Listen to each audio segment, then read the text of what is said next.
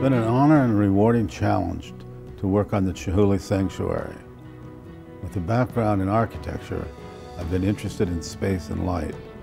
I also have a love of greenhouses, and I thought this type of structure would be an appropriate extension of the healing garden. My goal is to provide clear views into the healing garden and to create a space for patients, caregivers, and researchers to meditate or find a moment of peace. I hope the sanctuary becomes a gathering spot and a respite for those patients who are not able to go outside and enjoy the garden.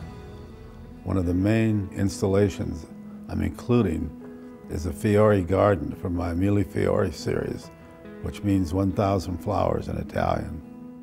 The design of the building features a wave-like exterior, which is a nod to my Macchia series.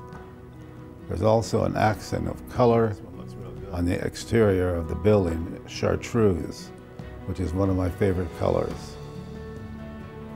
I've had a great experience showing my artwork in Omaha, particularly at the Joslin Museum of Art, and I hope this artwork at the center is a welcome addition to the city.